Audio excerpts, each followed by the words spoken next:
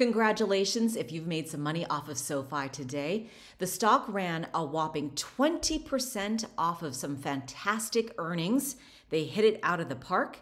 And if you have not seen the article, there's one on TradingView right here that says that the fintech company achieved profitability for the first time since its IPO in 2021. They reported $48 million of net income in Q4, far surpassing analysts' average estimate of $9.9 million, and with adjusted net revenue clocking in at $594.2 million. And those averages, they beat the estimate by more than $20 million. That is fantastic. I did make a trade recently, and obviously I'm not up 20%, but I do have some shares in the $6 level that I have not sold out, and I will do that probably when the stock hits the $11 mark, right around there. Fingers crossed. But when I talked about this stock last night on Sunday, today's Monday, it was at $7.62. We gapped up because of the earnings report. So this gap that I had talked about closed out this morning. Oops. Let me try that again. So this is done. That is done. I went over this stock in my Gap and Go trades and the Gap recap video as well, because I've been tracking this one for weeks now. So we ended right here. Your next target for Tuesday at 2 standard deviations is roughly 974. The middle of the trend takes you back down to 884. And right here at -2 standard deviations, where I will anticipate a bounce should we get to this level, would be at $7.97. Now the other stock that I want to go over for you, oh, wait a minute, before I do, I want to show you what the next target is. So all of these gaps, looking left, closed. So the next gap, actually, I shouldn't say all of them closed. Down here closed. This one started to close, but we're not quite there yet. That will take us to $9.62. The next one is $9.94. I've tracked these in the past, and they are still open. So that one will take us to $11.29. We are not in the channel, not in the zone, but something to be aware of. So now the next one I want to go over is Google. So we ended the day at 153.51, up more than 0.5% there. So to the north side takes us to 154.83, back to the middle of the trend and support, where I anticipate a bounce, 153.21. To the south side, 151.60, and there's a gap that begins, let me turn off my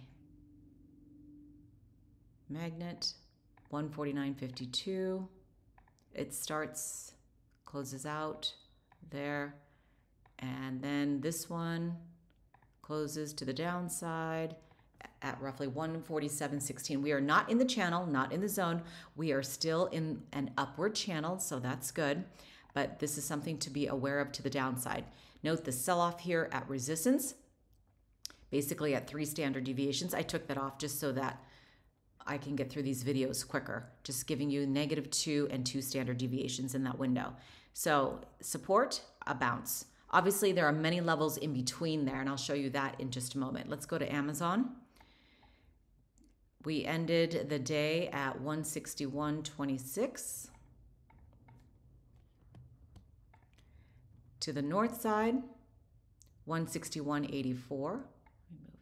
Just a tad. Support and a potential buy-in area, 160.43, and also another buy-in area, 159.02. And then this would also be a buy-in area at a different level of support. We are not in that channel, but something to be aware of. Note the sell-off at resistance. Bounce here at support, bounce here at support, sell off at resistance, sell off at resistance. The next one is Tesla. This one has been a wreck, but we are up a little bit today, so everyone is ecstatic here. All right. This is where we ended. To the north side, one target would be 196.20. Another target at a different level of resistance would be at 207.42. That gap begins at 192.93. I definitely think we will touch it on Tuesday. Now to the south side at support and a potential buy-in area, 179.66. And to the downside, 162.68. We are still in a downward channel in the bigger picture here. Obviously, if you go out to the daily, weekly, and monthly, you're going to get different buy and sell signals. All right, these gaps are still in play to the downside.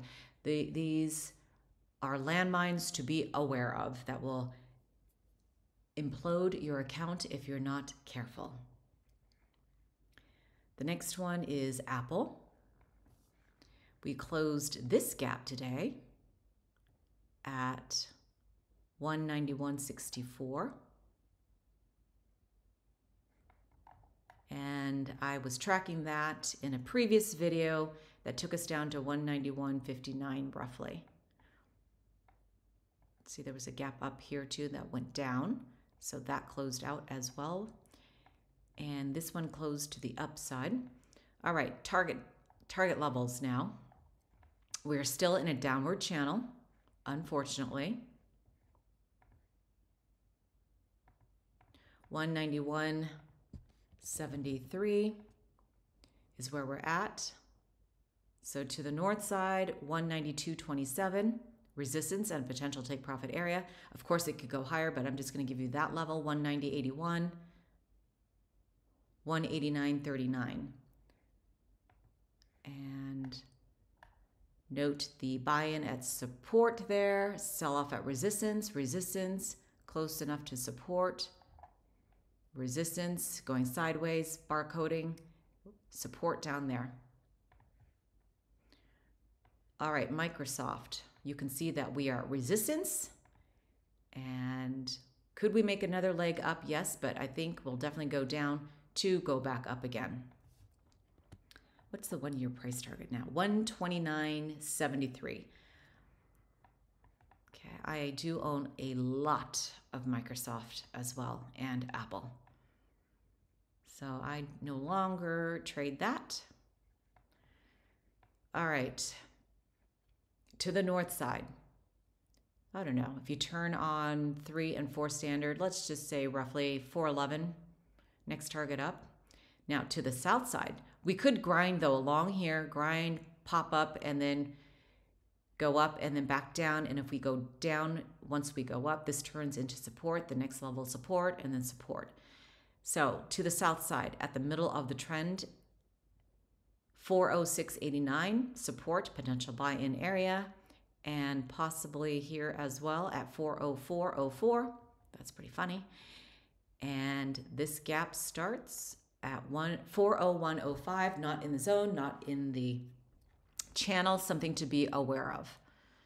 Note the sell-off, clear sell-off near resistance, buy in here at support, resistance, resistance. And finally, NVDA.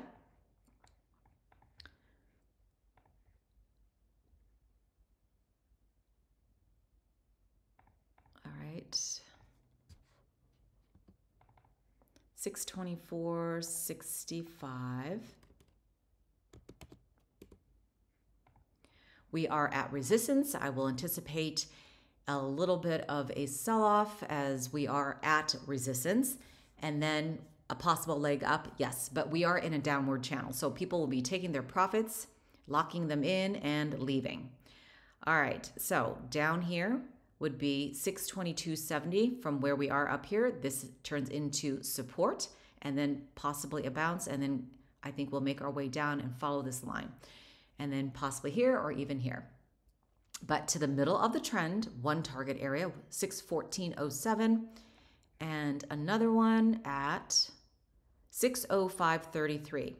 Looking left from down here, this is resistance, sell-off, resistance, sell-off, support, going up there, and we had a gap up, and that means it filled down, so it filled right there. Okay, so I know that price is going to make its way back down, and will it go up? Yeah. Could it go down? Sure, it could. Both directions. And resistance along here, support, buy in, support, buy in, support, buy in. This turns into resistance, didn't quite make all the way there, fell back down again. Now we're back at resistance. All right, that does it for me. Thank you so much for watching.